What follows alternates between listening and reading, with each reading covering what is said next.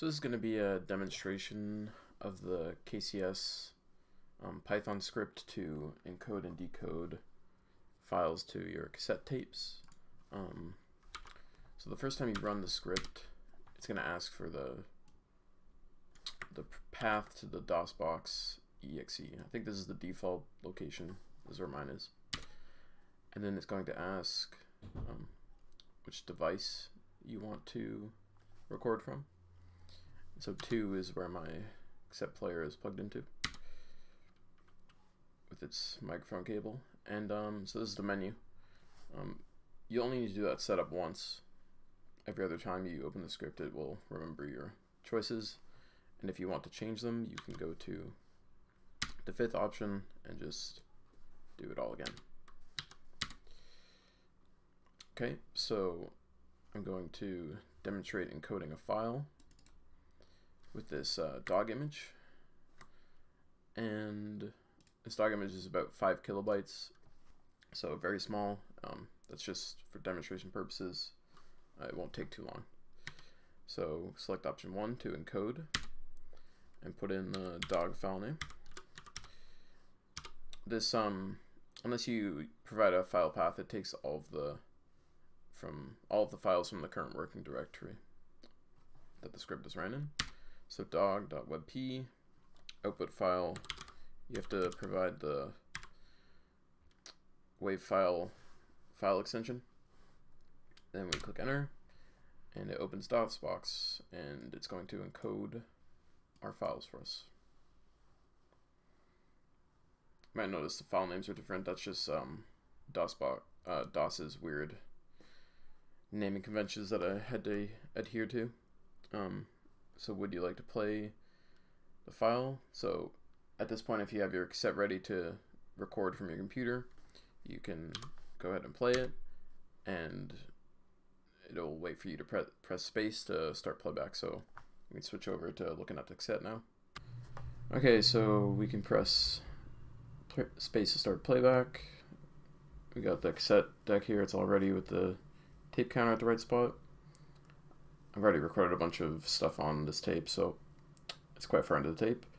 So once we're ready, we can just press space or play and record, and then space on the keyboard, and it'll count us in and give us a nice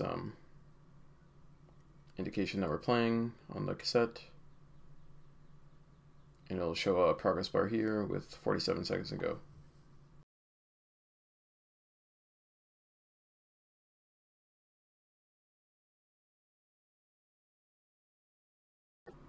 So once it is done, we can just go ahead and stop the cassette, and it shows that it's not playing anything anymore.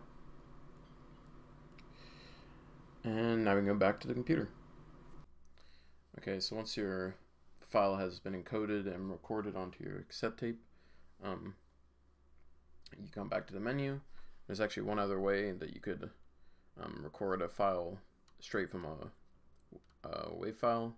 Just click option 3, and I have this, let's see, I have a short file just to show.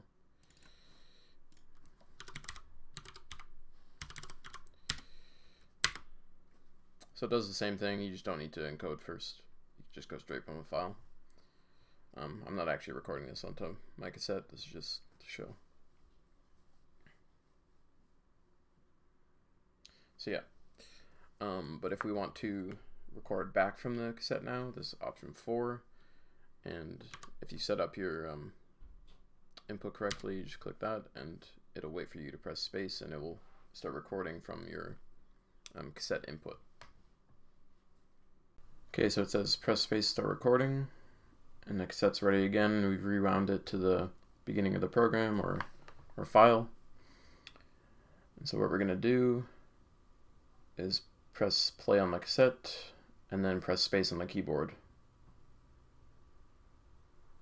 Now it's listening for data, and then it detects that there's a program, so it starts recording. And then once the program is done, it'll automatically end. If there is a problem, you can just press escape to stop manually.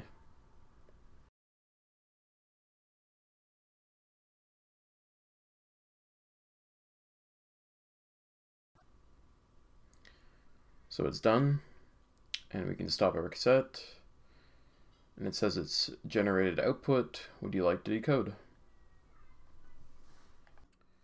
So if you'd want to decode, we can just click yes and give the output a file name. So we'll just call it dog2,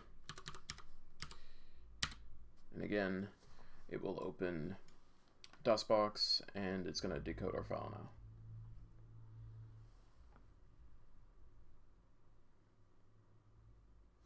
And once it's decoded, it'll ask if we want to open it. So if we open it, it'll show the picture that we decoded straight from the cassette. So I think that is all the options for the program. If you want to exit, just click 6. Thanks for watching.